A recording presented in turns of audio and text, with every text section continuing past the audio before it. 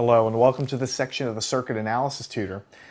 In this section what we're going to do is begin to use the Kirchhoff current law and the Kirchhoff voltage law together as a set of tools to start to solve some real circuits. And so what we're going to do is embark on this journey where we start with some sort of more basic circuits and then work our way up in complexity, and I think quickly you'll see that the KCL plus the KVL together can solve tons of different kinds of circuit problems. So the challenge is knowing how to apply those things and knowing when to use one versus when to use the other and how to get what you want out of those equations. So that's what we're going to do here. Here's the first problem we have. It's relatively simple because all of these resistors are what we say to be in series, and we're going to talk a lot more about series resistors later.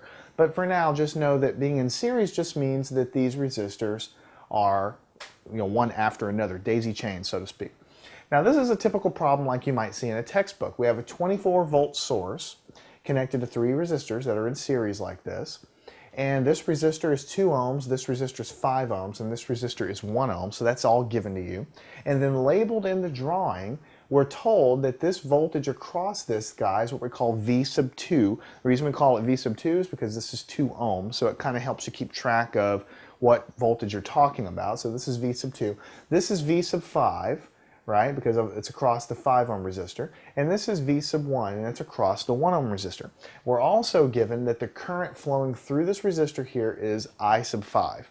So it looks like a complicated drawing. The reason I'm doing it for you this way is to kind of show you when you turn your page to a test or to a problem in a book, you're going to see a circuit, and you're going to see lots of labels everywhere, and you need to get over your fear of them if you have a fear of them now. You need to kind of get over the fact that you're looking at a bunch of labels and start to roll up your sleeves and solve them. So here's what you do. Bam, this is your first question. You have these 3 voltages here. You know the current going through here. Nothing's really given to you other than the value of the resistors and the voltage source here. And what we're asked to find in this problem here is what we want to find. So I'll just write it here. Find. We want to find the value of I sub 5. We want to know the value of V1. We want to know the value of V2. We want to know the value of V5. And then on top of all of that, we want to know the power delivered and the power absorbed. In other words, we want to know how much power is being delivered by the source, and we want to know how much power is being absorbed by all these resistors.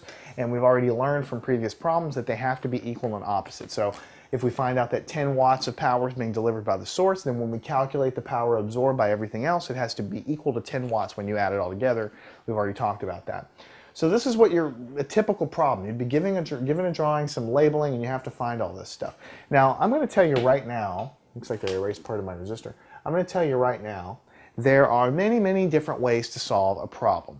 And you think back to algebra, there's a ton of ways you can solve any given equation, right? And you have latitude to do that. You can multiply both sides of the equation by a number. You can divide both sides of the equation by a number.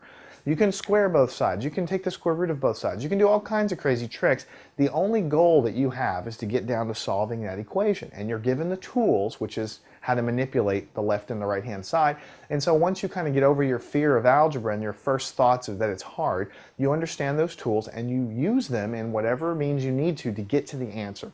Circuit analysis is the same way. What you're going to find is that all problems are different. Even if the circuits look the same, if you're given different pieces of information, it's going to change how you attack the problem. So in the beginning here, don't be too surprised if you